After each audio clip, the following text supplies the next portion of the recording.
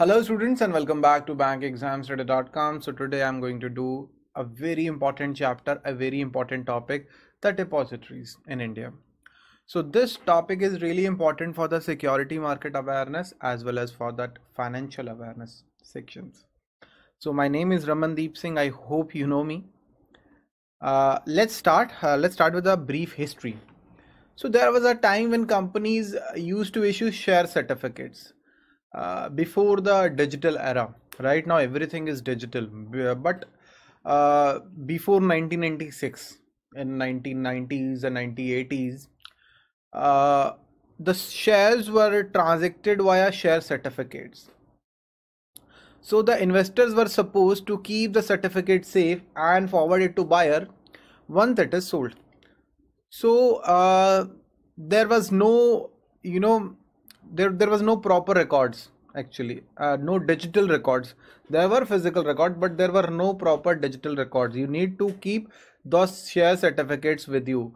But with the introduction of Depositories Act 1996, now there is no paperwork involved. Now people 99.9%, I mean, I'm not making this data myself, I mean it's from SEBI.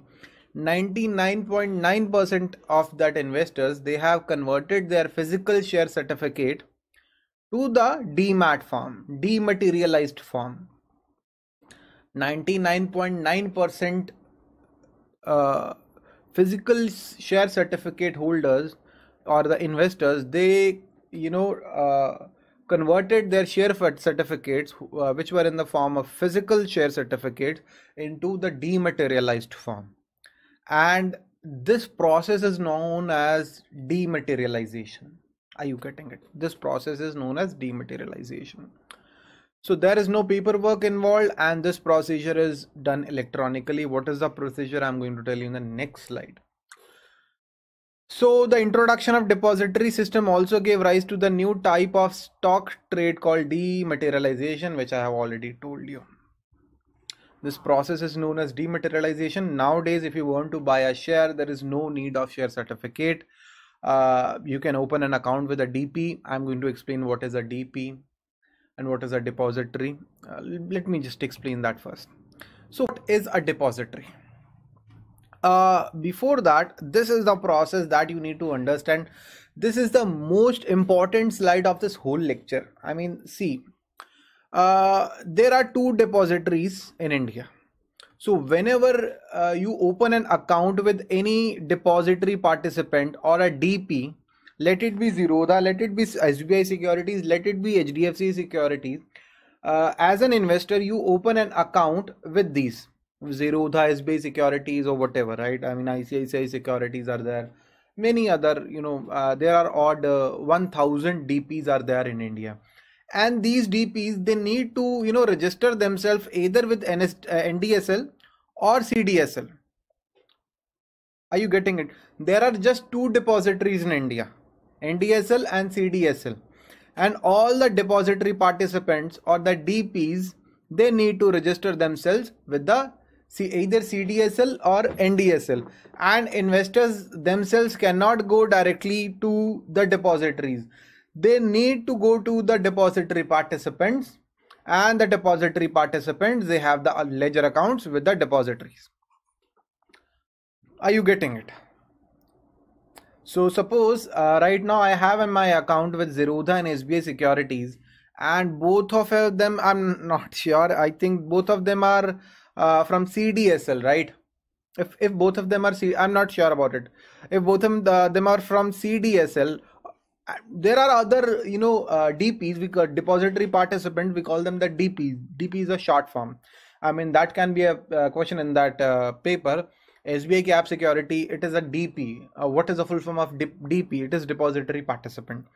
CDSL and NDSL, these are two depositories, and all the companies with whom you open a demat account, all those are DPs, depository participant, and you are an investor. So this is the simple process. And SEBI is actually overviewing and monitoring even depositories and depository participants.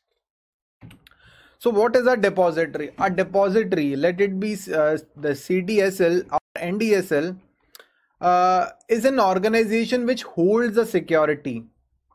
I mean, they maintain the records like shares, debentures, bonds, government security, mutual fund units of investors in electronic form at the request of investors through registered depository participant.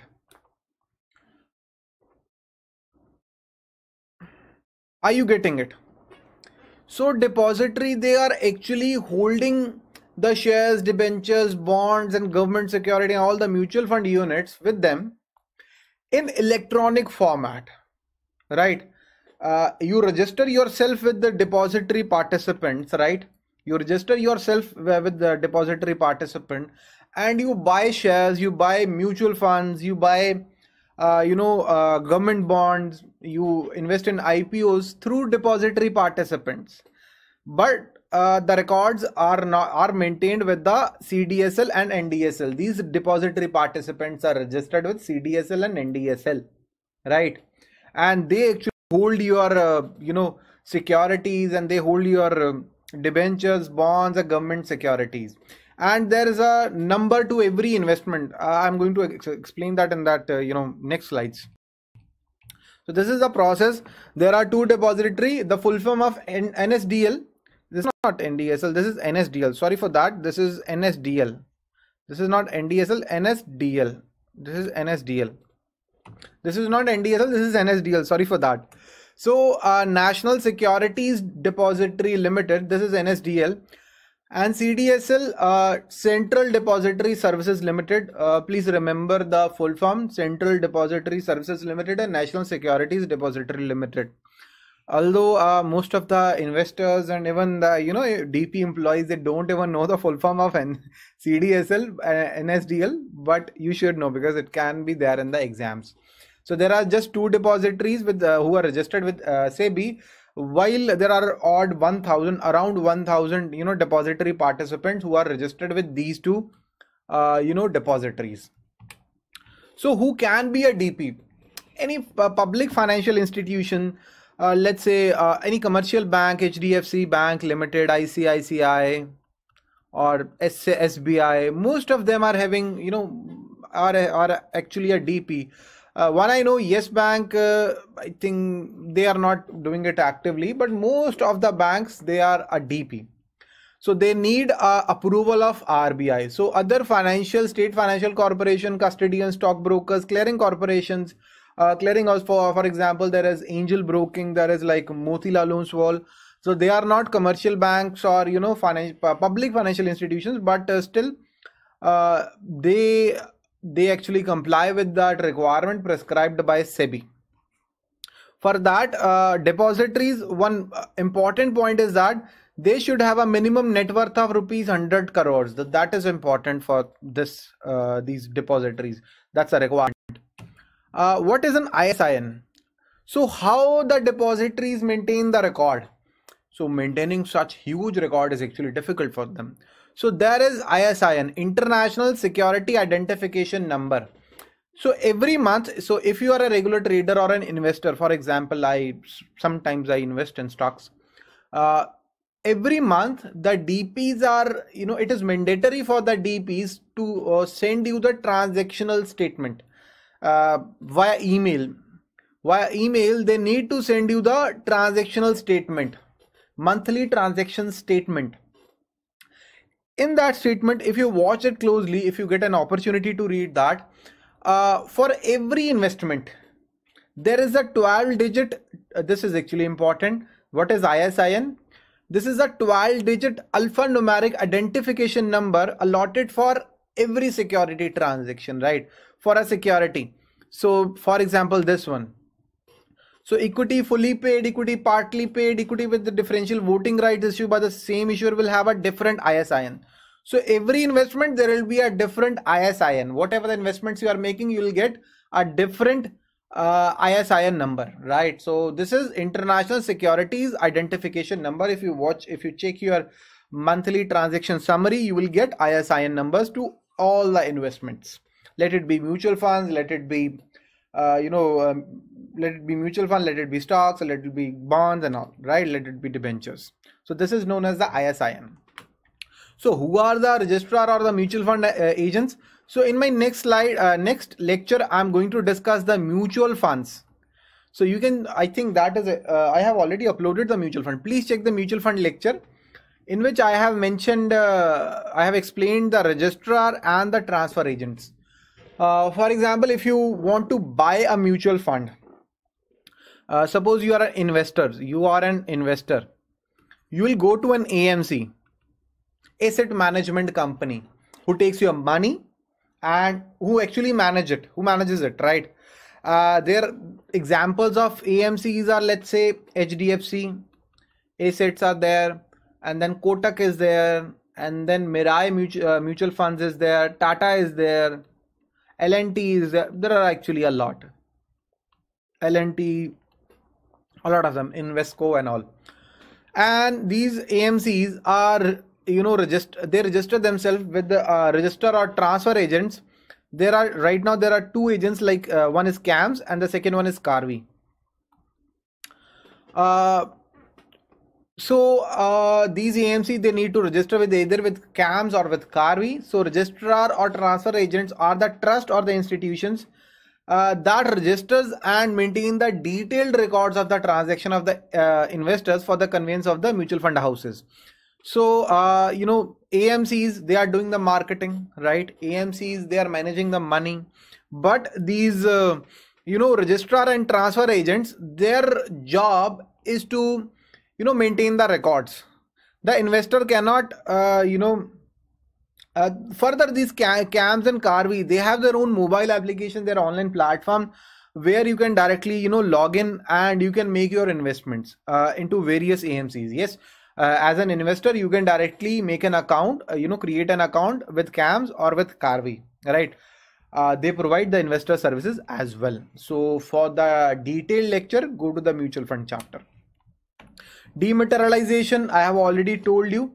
When the physical share certificate, they are converted into the materialized form, this process is known as dematerialization. This process is not compulsory. Rematerialization is converting from materialized form to the physical form. This process is known as materialization. Who's the registered owner of security? Asli Malik Kahan. That is really important. Who's actual owner of that shares that you have purchased in the books of NSDL or the CDSL. In the books of CDSL, if you have made your purchases using your DP services, for example, you made purchases using the Zerodha or SBI security services, in the CDSL or NDSL's account, there will be the name of the DP. DP is the actual owner in the books of CDSL and NDSL. So if somebody invest via physical form, then the person who the actual investor is the owner of the securities in the books of CDSL and NDSL. It's actual owner is not the right word. Registered owner is the right word, right? He would be the registered owner, not the actual. Actual owner is investor anyhow. But in case you have done the investment using the dematerialized form, registered owner is a DP, right? So that's really important. Opening an account with a DP.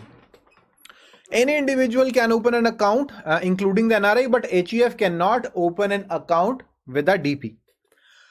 Multiple accounts can be opened with various DPs. As I have account with the HDFC, I have account with the IDBI, I have account with the SBI, and I have an account with Zerodha. I want to close most of them. But you can have a multiple accounts with the various DPs. So transactional statement, every month the DP is required. It is mandatory for the DPs to send you the transaction statement. So that is important.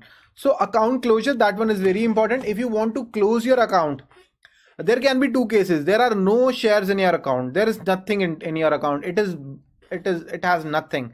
So you can just fill your account closure form and submit the delivery instruction slip, right? What is delivery instruction slip? That one is important. Delivery instruction slip, I forgot to make a proper slide for that. So delivery instruction slip is just like a checkbook. See, there is a lot of similarity between a DP and a bank. In the bank, you deposit your money. In DP, you just keep your shares and sometimes even mutual funds, right? In DP, right, there are delivery instruction books, delivery instruction slips. With the banks, there are checkbooks. So delivery instruction slip is a kind of checkbook for shares, right? So when you want to close your account, your demat account with a DP, you need to fill a account closure form and you need to attach the delivery instructions slip in case of there are no shares in your account. But if you have some shares in your account and you want to transfer your shares from one DP to another DP, for example, if I actually in past I wanted to transfer my shares from SBI to HDFC, I wanted to do that. तंग करते हैं, they don't do it. I mean, the services of SBI security is actually really bad actually. So you need to fill that account closure form, right?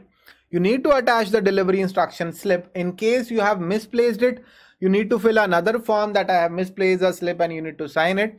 And then you need to attach a properly stamped CMR copy. For example, if I want to transfer my shares from SBI to HDFC, I need to get a CMR copy, client master copy from HDFC, properly stamped, and I need to submit it to SBI.